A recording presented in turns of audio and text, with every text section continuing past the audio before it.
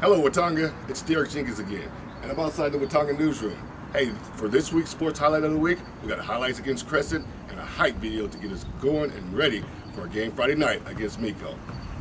And later on, I'll be talking to Coach Zac Maynard in a one-on-one interview. But first, let's get to some highlights from last Friday's game. Let's go, Eagles. It was a young man who, he wanted to make a lot of money, and so he went to this guru, right? And he told the guru, I want to be on the same level you're on. And so the guru said, if you want to be on the same level I'm on, I'll meet you tomorrow at the beach. So the young man got there at 4 a.m. He all ready to rock and roll, got on the suit. He should have wore shorts. The old man grabs his hand and said, how bad do you want to be successful? He said, real bad. He said, walk on out in the water. So he walks out into the water. Watch this. When he walks out into the water, it goes waist deep. So he like, this guy crazy. Adrian, he like, I want to make money. He got me out here swimming. I didn't ask to be a lifeguard. I want to make money. He got me in. So he said, come out a little further. Walked out a little further. Then he had it right around this area, the shoulder area. So this old man crazy. He making money, but he crazy. He said, come on out a little further. He came out a little further. It was right at his mouth. My man like, I'm about to go back in here. This guy is mine. So the old man said, I thought you said you wanted to be successful. He said, I do. He said, walk a little further. He came, dropped his head in, held him down, hold him down. My man getting scratching, holding him down. He had him held down. Just before my man was about to pass out, he raised him up. He said, I got a question for you. He told the guy, he said, when you want to succeed as bad as you want to breathe, then you'll be successful.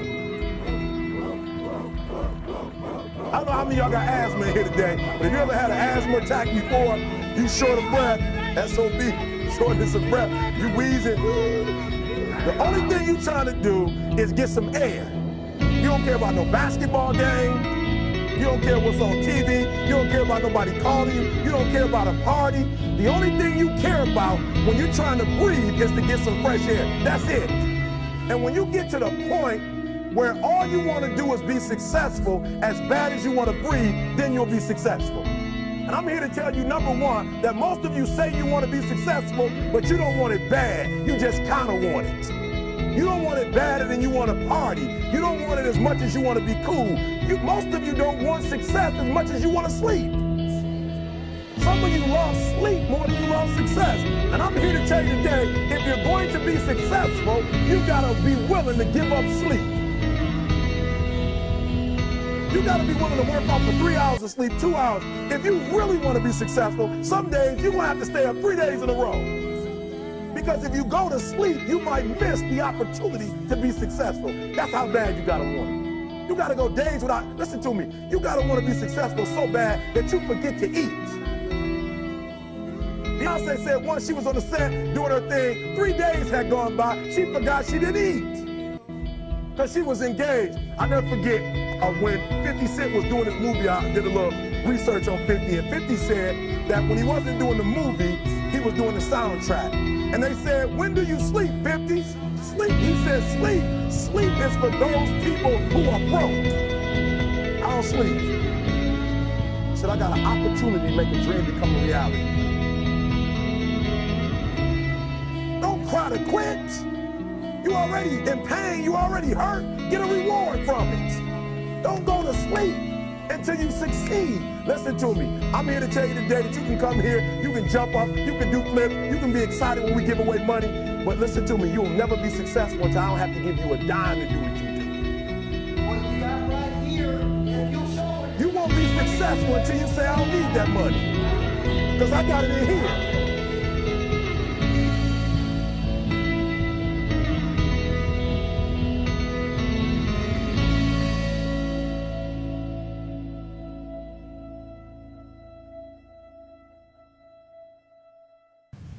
Hi, Eagle fans. This is Derek Jenkins. I'm here with head coach Zac Maynard of the Watonga Football Eagles. Coach Maynard, how you doing? I'm good. How are you? Good, Coach.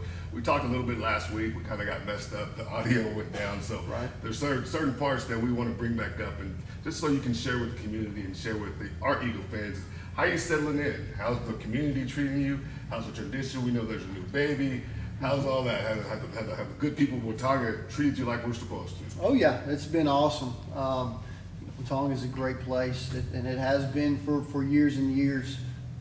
even going back to when my dad was coaching at Hobart through the 80s and 90s, and Watonga and Hobart would go at it for state titles, and Coach Piccarillo and my dad, and anyways, just always Watonga's always been held to a high esteem, even through my family, just based on the fact of it's a lot like Hobart. Right. Got really good people in it. People who were, we like to call them Western Oklahoma people. Right. Just salt of the earth. Right. Got your back, and so we really feel like we've been welcomed by the community, especially just as a family, and that there are, obviously there's people who reach out to us, and we're very thankful for Watonga and for what they have done and what they allow us to do.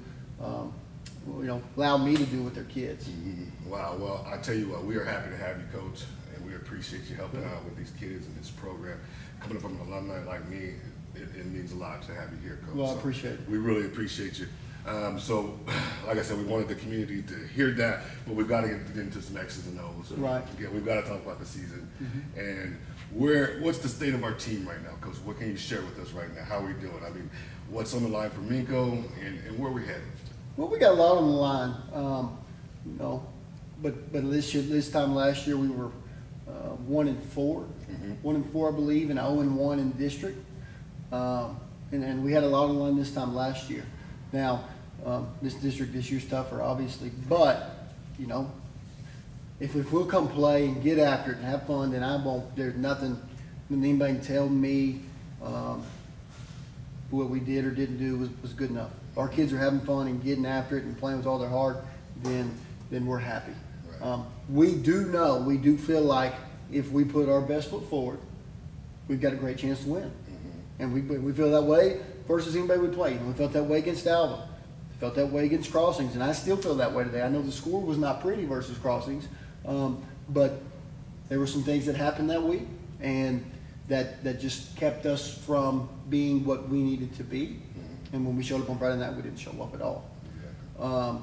And Crossing and Crescent's a good team. We're going to play these teams, and if we play them 10 times, we're going to win 5. They're going to win 5.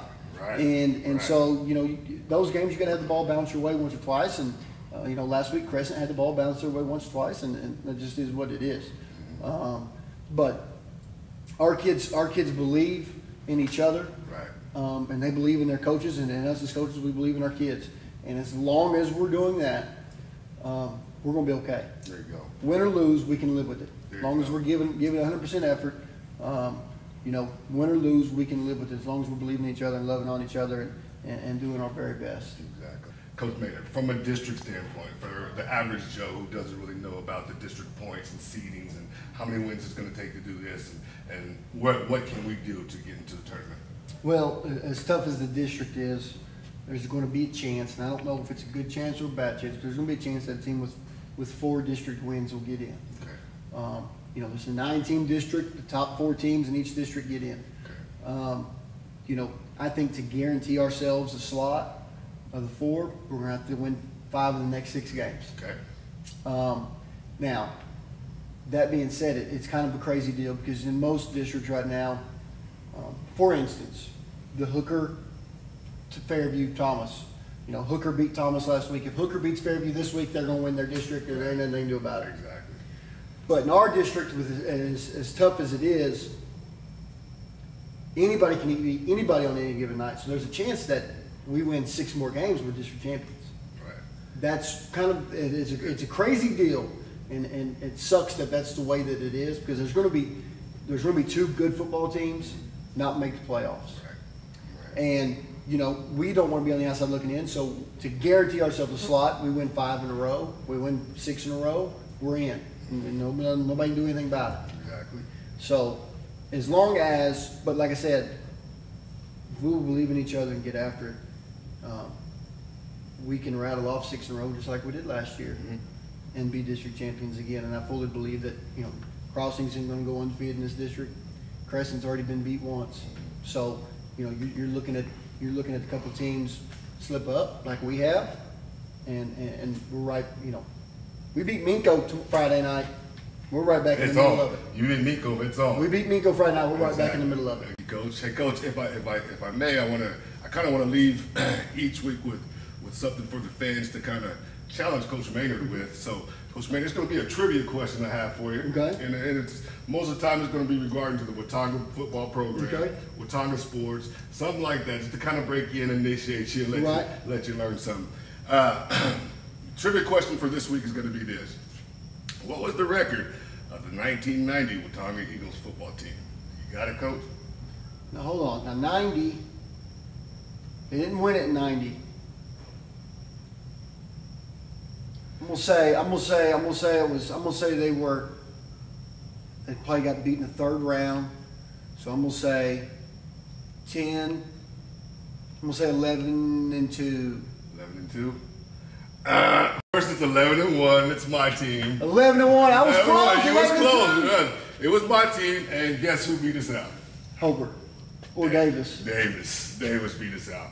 Eagles. We're going to be coming out and supporting Coach Zac Maynard this Friday, 7 p.m. Coach, good luck. Go get him. Thank you. Appreciate it. Thank you, guys.